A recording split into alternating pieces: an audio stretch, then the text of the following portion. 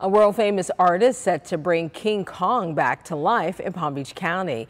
Mural artist Jeremy Raymer will use 2 entire walls of the G-Star High School of the Arts in Palm Springs to paint the most famous ape in the world, King Kong.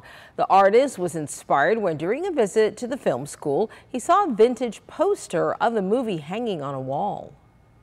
This Kong would be a newer rendition of him. This plane here would be actually from the original King Kong, and there'll be a small rendition of Fay Ray from the original King Kong perched up there. And then we're actually going to have another plane crashed on the building across the way here as well. Well, the artwork will be visible to drivers who pass by on Congress Avenue. Now, much of the project will be completed Monday afternoon, with the final touches coming on a return visit.